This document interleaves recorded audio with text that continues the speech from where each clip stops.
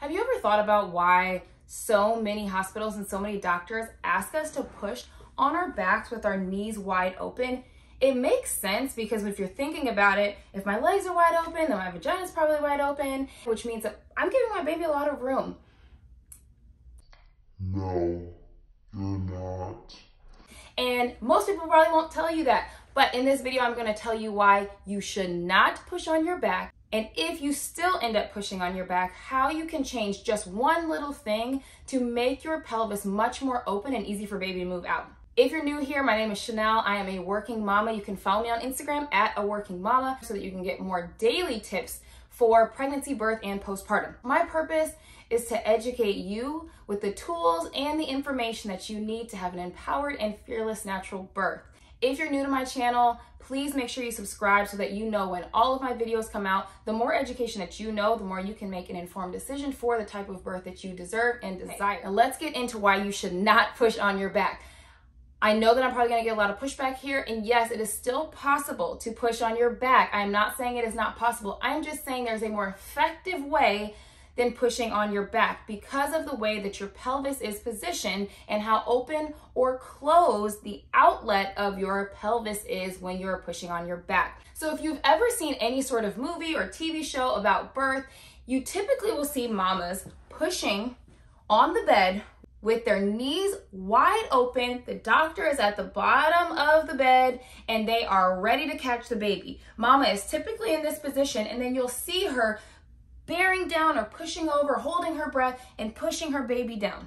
Well, the reason that is because it's a lot easier for our providers to actually see what's going on and see baby's head come out. But it is not ideal for mama because when we have our knees open like this, it's actually closing the outlet of our pelvis. The outlet of our pelvis is just simply the opening of the bottom of our pelvis for baby to come out, okay? Now our pelvis is very flexible, so it moves in and out, but it depends on how our legs are positioned to know whether or not it's gonna move out or inward, or if that outlet, that circle, the bottom of your pelvis is going to become smaller, or if it's going to be wider. Now, logically speaking, we want it to be wider so that our baby has more room to fit through.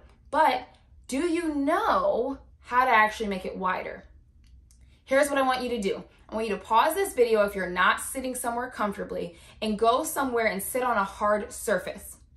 Now, once you get to that surface, I want you to sit down, preferably on a chair. I'm gonna do this on the ground just for the sake of not moving in this video, but I want you to sit down on a hard chair, a hard surface, and I want you to take both of your hands and find your sit bones, or these two little pointy bones underneath your butt. And I want you to put one hand under each of those sit bones. Once you find your sit bones, I want you to take your feet and put them on the ground flat. And I want you to move your knees together. And then I want you to move your knees outward as far as you can. And then back together and then outward. What I want you to notice is what is happening with those bones, those sit bones, as you move your knees outward and as you move your knees together. What you should notice is as you move your knees outward, those bones come closer together. And as you move your knees together, those bones move further away from each other. That is the outlet of our pelvis. So think about it. If my knees are out like this, what is happening with my pelvis, the outlet of my pelvis, those sit bones? They got closer together. So we're making it smaller. We're making that circle or that outlet smaller for baby to exit. So it's not that it's impossible to push on your back. It's just that you're not giving baby that much room, which makes it a little bit more difficult for baby to come out. So in a perfect world, one, we would not be sitting on our backs or laying on our backs because there are so many other positions that will allow our knees, right, to be more narrow than our ankles. That's what we just saw. When our hands were under our butts, our knees went in and our ankles moved outward, which provided a much wider space for baby to move out. Some of the most common positions for that outlet to be open are hands and knees, because if I'm on hands and knees, I can actually easily shift my knees in and bring my ankles outward. And that is going to bring a lot of opening for our pelvic outlet. Now, if you're unable to be in a hands and knees position, you have to know you also have the right to be in hands and knees position if you're comfortable. So make sure that if that's a position that you want to be in, make sure you discuss that and put that on your birth plan to talk to your provider about. But if you are not able to be on hands and knees for whatever reason, or you don't feel strong on hands and knees, I actually pushed in hands and knees, didn't expect to, but that's just where I felt the strongest. You can also lay on your side. And that's also going to help you have a knees in, ankles out position so that we continue to open up the pelvis. So if we're on our side, and this is also a good position if you end up getting an epidural, because you can move onto your side. One of your legs will be down, this one will be up, but as somebody is holding it, or if you have it in the stirrup, you can just have somebody hold your ankle up much higher than your knee, okay? So this is also gonna open up that outlet. That's also a good position if you're kind of tired or if you have an epidural. But if you still end up on your back, you can still open up your outlet in a way that will be much wider than your knees being outward. And that is to push like this. If your knees are being held up, your partner or your nurses can actually just kind of help shift your knees in, or pull your ankles outward a little bit further.